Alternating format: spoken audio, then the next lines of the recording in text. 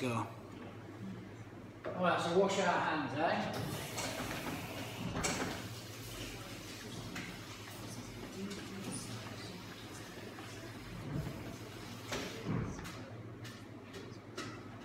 You're going to flick your hands, make sure you flick them into the sink.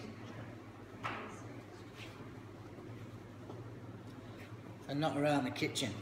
Alright, hands are dried. Don't forget to put your tea towel here.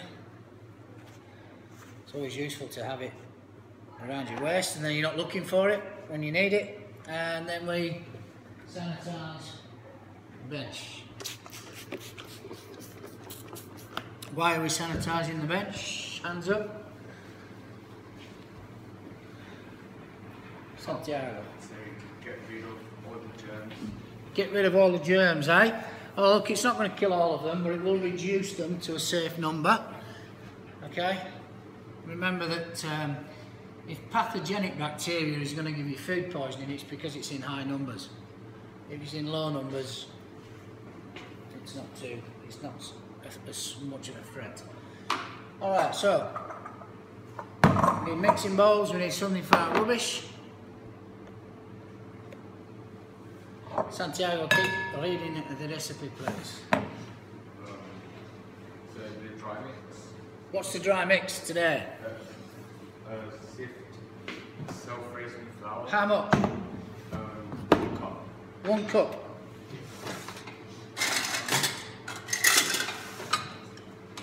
Sift. Why are we sieving? Alright, I'd rather say sieving than sift. Why are we sieving the flour? Yes. To remove the lumps? Yep. What else? Yes. So it's not, it doesn't clump up when it gets wet. So what? It doesn't clump up when it gets wet. No, it will still clump up when it gets wet. So we're going to remove the lumps, yes? So it's a powder instead of chunks. Alright, which is removing the lumps, the same thing. And we remove any other foreign bodies. So write that word down, foreign bodies, because you'll come across that in food technology throughout the years when we talk about sieving flour. So we've got 1 level cup. It's not a cup measurement unless it's level. Okay? So that goes in. Self-raising flour. What else is in that flour to make it self-raising?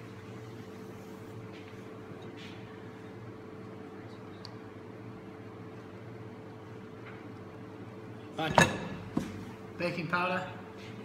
Heard of that before? It's in the flour, which is self-raising. So you need to adjust recipes and be aware that you've already got that in there to help rising. How does baking powder help rising? We want the muffins to rise, correct? Otherwise they're going to stay flat and they'll be biscuits. How does the baking powder or bicarbonate of soda help rising? What does it do? It reacts with the water and the heat and creates a gas, and it blows everything up. Carbon dioxide is created after reaction with heat and water, and it rises. Okay, how much wholemeal flour, Santiago? 1 cup. 1 cup. Are we going to sieve the wholemeal flour? Yes. The recipe may tell you that. Watch the video. Don't. Okay? Don't sieve the wholemeal flour, because in the wholemeal flour we have the husk, which is the brown bit. Okay? Which is the skin and the fibre. Take note, the fibre of the wheat is the husk, the brown stuff. You don't want to sieve that out. It gives us texture in the muffin, and the fibre helps us do what? When we eat the fibre, what does it do in our bodies? Fibre aids digestion. Write that down somewhere. Fibre helps digestion. It cleans you out.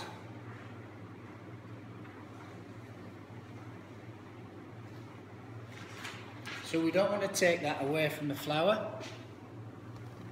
So we put it directly in. A level cup of flour. Yep. 1 teaspoon of mixed spice. teaspoon of mixed spice. Alright. That's the pink one when you get over to your benches. Right, pink one if it's easier. Mixed spice. So we're going to sieve the mixed spice. If you want to, you can do, there's no harm in that, just in case there is some foreign bodies in there. Foreign bodies could be any sort of thing that shouldn't be there through the processing that's got in there. Dirt, stone, whatever. You can put it through your sieve.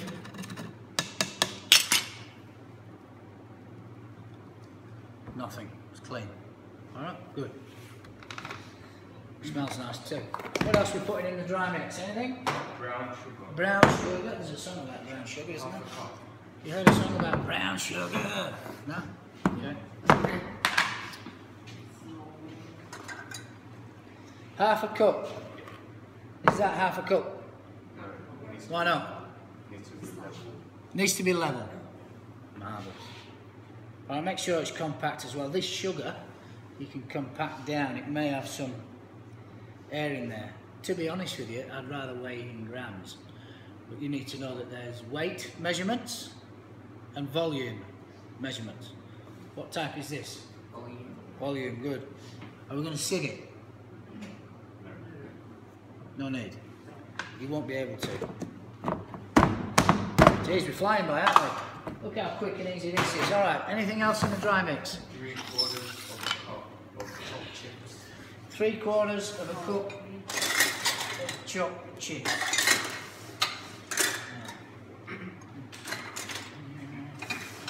Alright, good. Chopped chips. I haven't got 3/4 cup, so I'm going to do a 1/4 cup 3 times. Pretty easy, isn't it?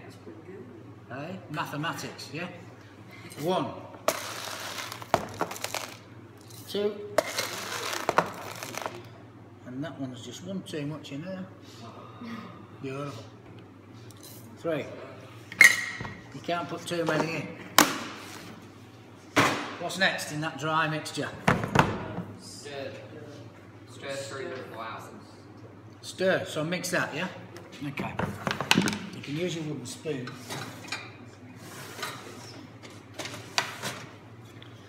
Why are we stirring it?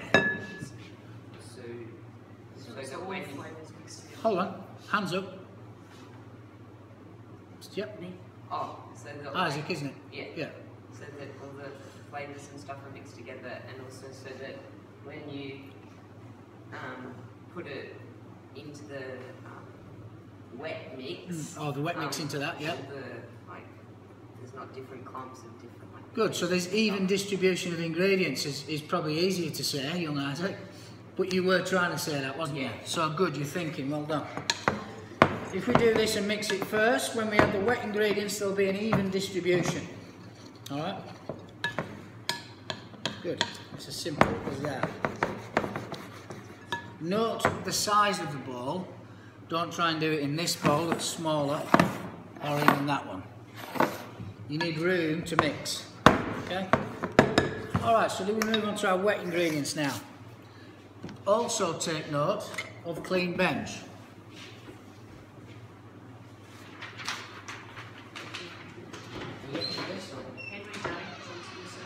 Why is it? How is why we're not grabbing this one? You're supposed to tell them.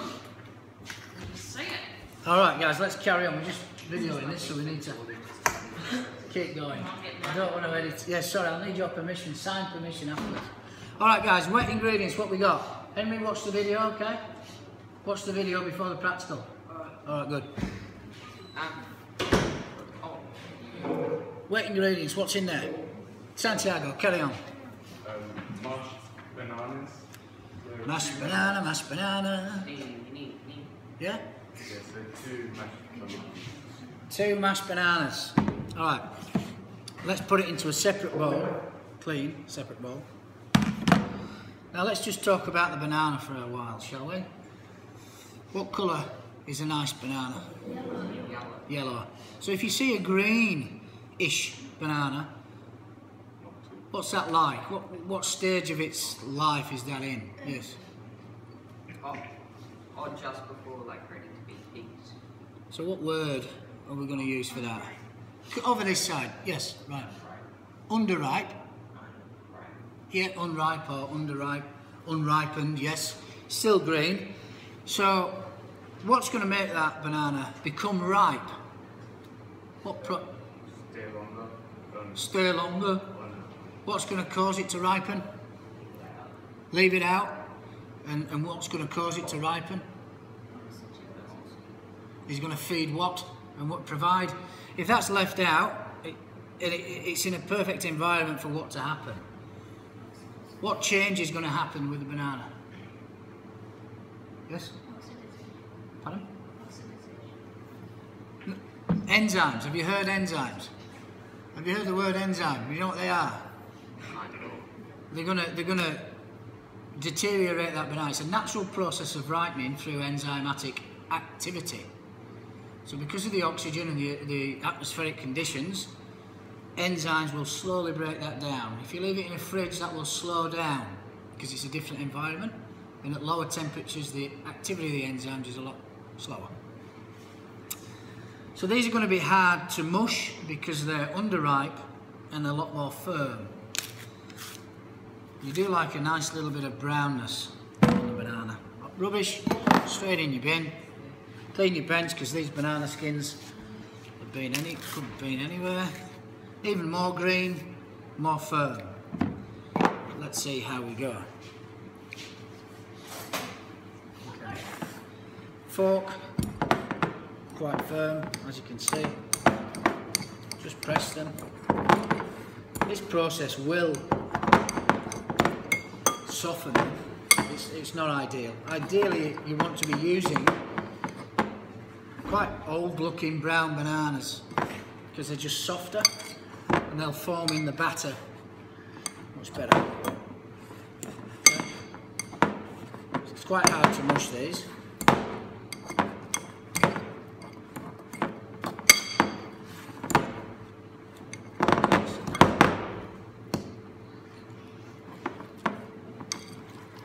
So really they should be more ripe. Okay, next thing, Santiago. Lightly beat 3 eggs. Lightly beat 3 eggs. Okay. Alright, so when we beat the eggs, why are we beating the eggs first of all? So they break with the other stuff. So the yolk mixes with the white, what else is happening? Pardon? Air gets into it, good. Not only are you using self-raising flour to leaven the muffin, i.e. leaven means to make it rise, we can use the eggs by putting air into the protein structure, okay? And that will also, when the air expands and the protein structure holds onto it, you get those little round holes in the cake or the muffin, yeah? Good. Crack the eggs on a flat surface. Usually that helps prevent eggshell getting into the egg. It's not 100% foolproof, but it's better than doing it on a sharp edge. Into the bowl, eggshell straight into a bin. Okay, that's how you need to work. Flat edge, eggshell straight into the bin. If you get egg white on your bench, give it a wipe.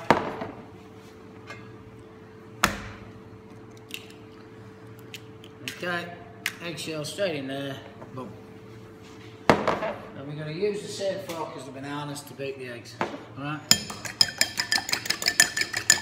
Mixing the yolk with the white. Can you see the air bubbles? We're getting air into the protein.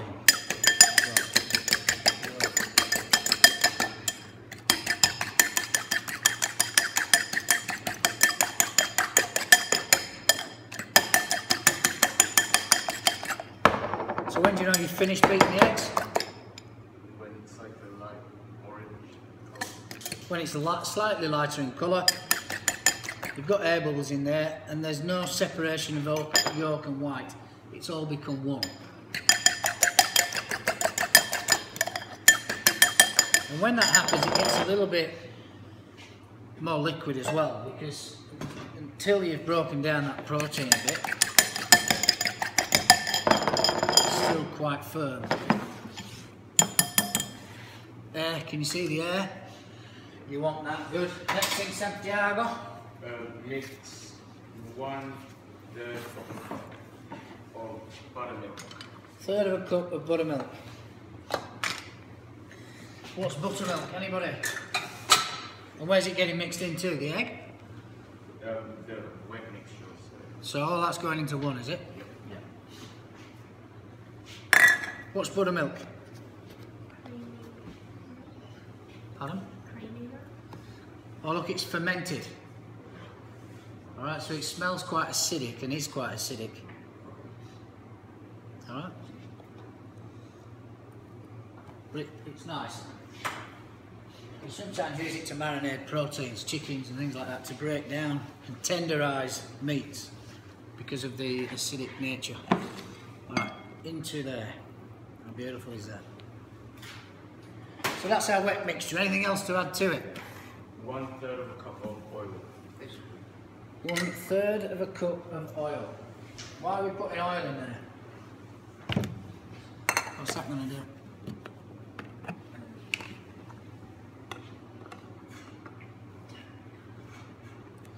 Keep it moist. It's a fat as well. It's not a rich fat.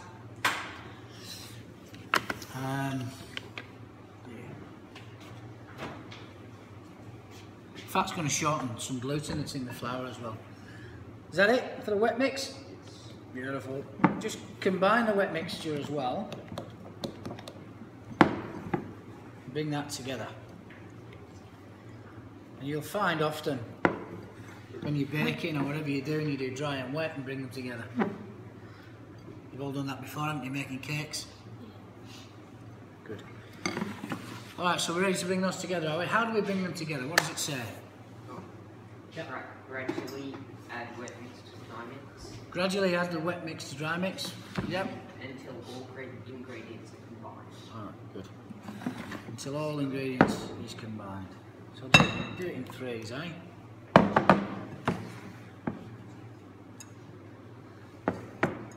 Now,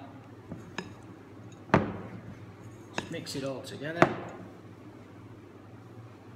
in 3 bits.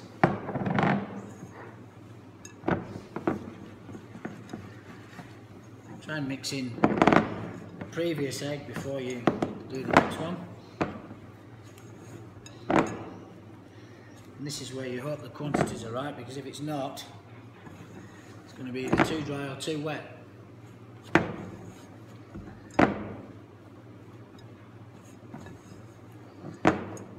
And the last one goes in.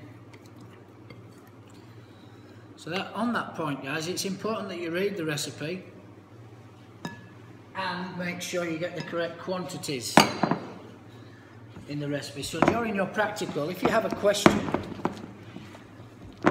make sure you've read the recipe before you ask me the question, because my answer to you will be, what does the recipe say?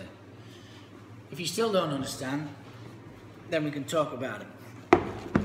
But the purpose of the demonstration is to see what happens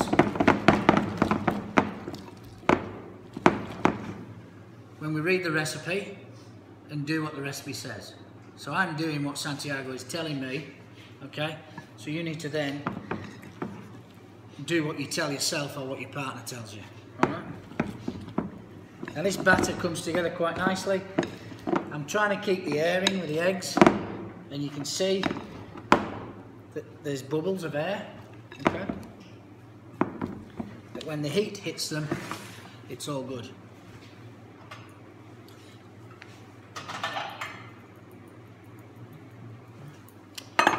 Tins.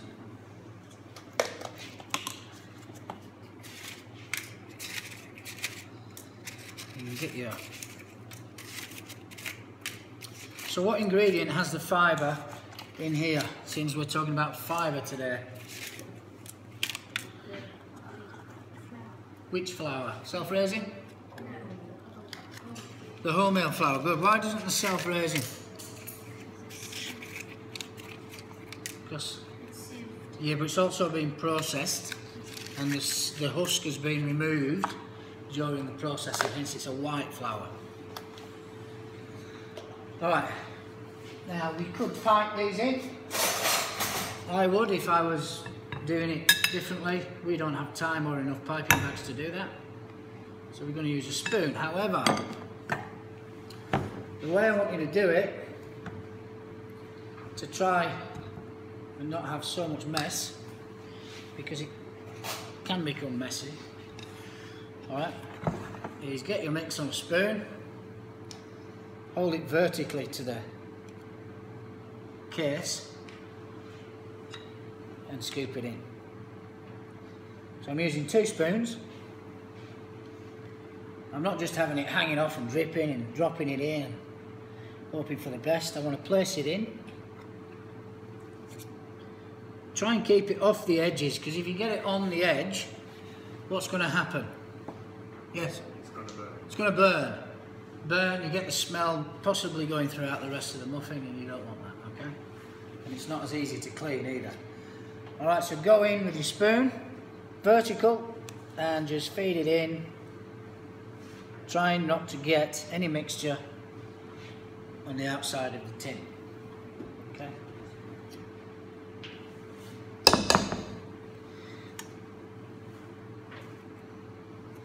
Okay. So as we did when we plated up the fruit salad, we're using 2 hands to handle the ingredients and so on.